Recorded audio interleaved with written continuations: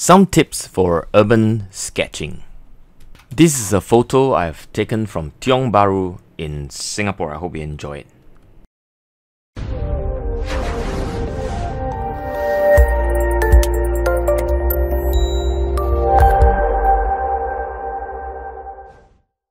My process always starts with a simple outline, either pencil or pen. Here's some of the tips. I use hot press to create sharp edges. I use soft diffuse lines. Try to use as many negative shapes as possible. Charge interesting colors into the washes. And three-dimensional feel comes from shadows. Shadows should have many colors, oblique lines for dynamism, stacking shape for 3D, and shadows on figures as well. Use lots of water and finally have lots of fun.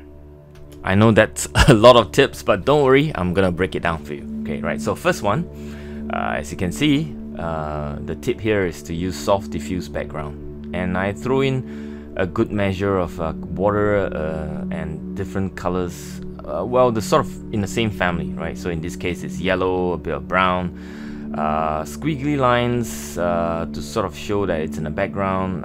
There's really no design. Well, it's kind of like just having fun playing with it, right? Charge interesting colors into the washes. A bit of darker blues, maybe purple. Can't quite remember what colors I use, but basically I'm thinking in terms of values, right? Now as I put in the green colors here, the sunshade, I make sure that I use a bit of negative shapes to go around the wording. So try to use as many negative shapes, or try to use it as much as possible, because it really gives you a good aesthetic, and it's very nice actually to consider designing watercolor with, you know, negative shapes inside and around it, and that gives you a lot of fun thing to do, but the eyes really enjoy looking at it as well.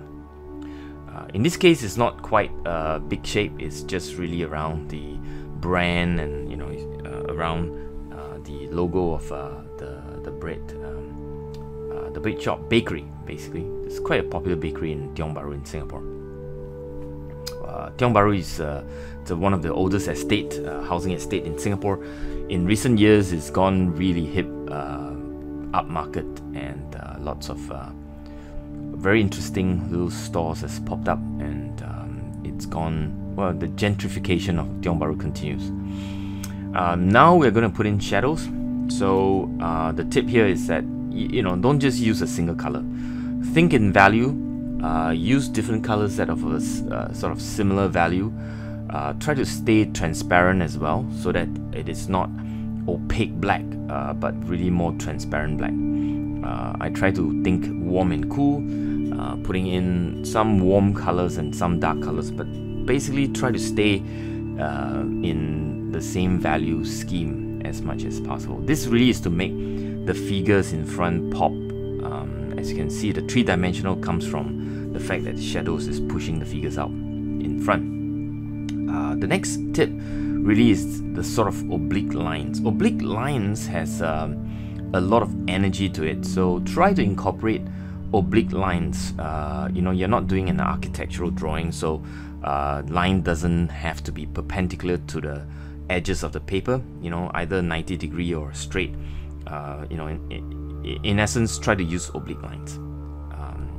Don't be afraid to draw more lines in the middle of your painting as well, because sometimes you just draw broad shape, and in the middle of it you realize you need more lines to guide your painting.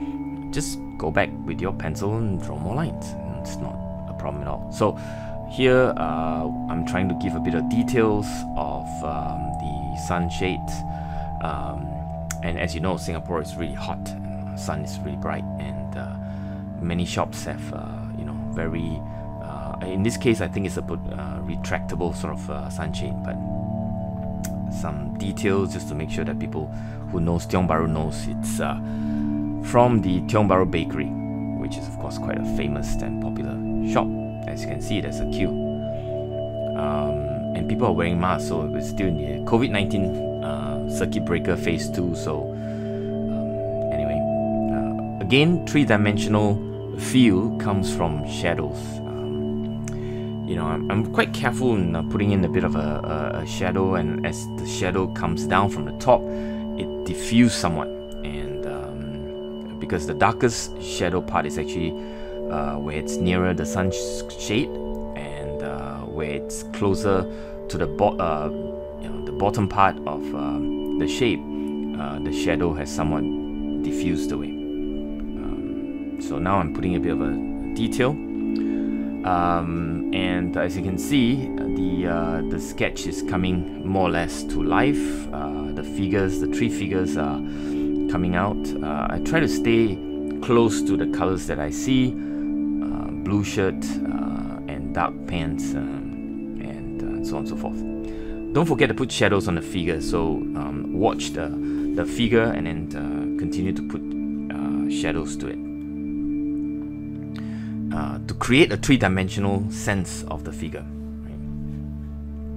Right?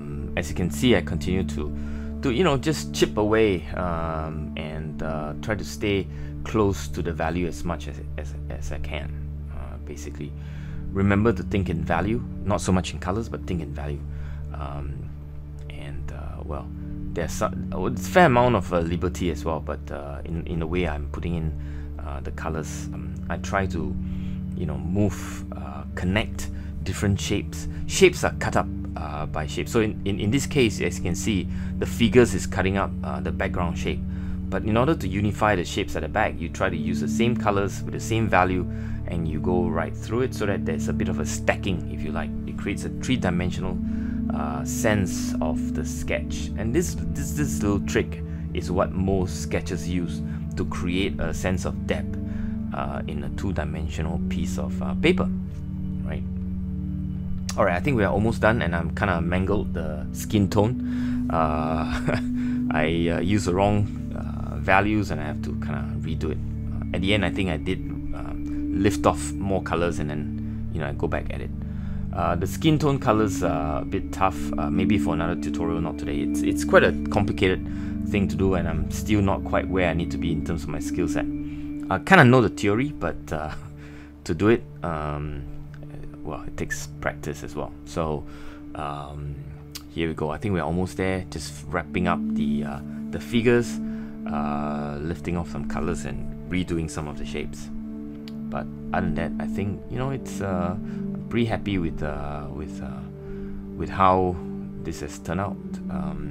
Many mistakes as well, but hey, anyway, it's a sketch, not a not a fine art painting. I'm happy with it. I hope you try something like this similar to where you live, and use some of my tips. Let me know how it goes, and if you like some of these sort of videos that I make, I hope you support me. There's at least it helps me a lot in getting feedback. If you subscribe and like this video, you have a good day wherever you are. Peace.